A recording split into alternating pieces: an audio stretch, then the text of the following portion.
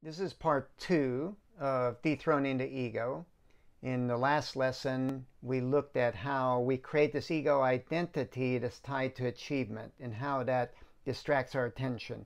We get a sense of self-importance based on this comparison to our achievements or lack of self-importance. Here we want to look at how the ego can change the way we think, like change our thinking patterns, specifically around creating all or nothing thinking and also ignoring the consequences.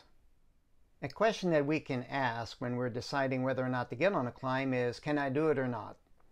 So we're looking at the difficulty of the climb, and if it's something that's within our ability or close to it, then we might say yes. If it's not, like above our ability, we say no. So this creates like all or nothing thinking, especially because the ego tends to tie its self-importance, its identity to the outcome. So it doesn't want to fail, so getting on something harder can lead to failure, and the ego doesn't like that. So it kind of traps our motivation toward achievement and distracts it away from learning. The flaw in this type of thinking, at least one flaw, is that if we want to push ourselves, then we're going to be falling or failing, in the ego's terms. So we need to get familiar with the consequences. If we don't, then we're going to end up taking inappropriate risks. We're going to find ourselves in over a head and facing a fall we have no experience with, facing a consequence we have no experience with. So a better question to ask is, what is the falling consequence? Like, what is the consequence for this risk that I'm considering taking? This doesn't focus on the difficulty alone. You consider the difficulty, but you're looking at the consequence and how that weighs against your experience with the consequences.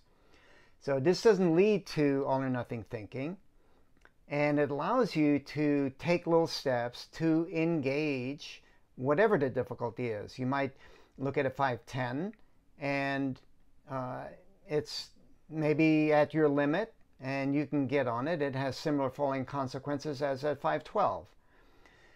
So you can get on a 512 because it has similar falling consequences. You can work it bolt to bolt. You can project it. So it opens up your ability to take small steps to engage and have that experience.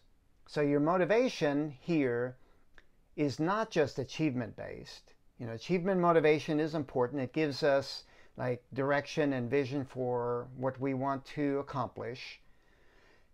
And we also need learning-based motivation that we utilize, that we're motivated by when we're engaged in the process of the climbing, where we're struggling. So what's important here is when to utilize each of the motivations. We utilize achievement motivation before we get into the stress.